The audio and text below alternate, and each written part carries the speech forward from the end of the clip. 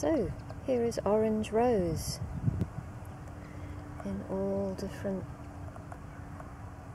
stages of opening, and I'm actually going to allow you to just drink in the energy of this rather perfect orange rose.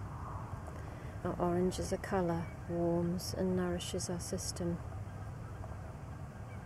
gently coaxes open the system, allowing us to feel safe and nourished and held. The main message of orange rose is about receiving. Very often we give from a place of emptiness and then feel tired or drained, or maybe a little resentful as we've given of ourselves and not focused on our true energy, on our true selves, on nourishing ourselves first. So orange rose is an essence to take to allow us to give from a place of overflow, so that when we give, it comes from a true heart space,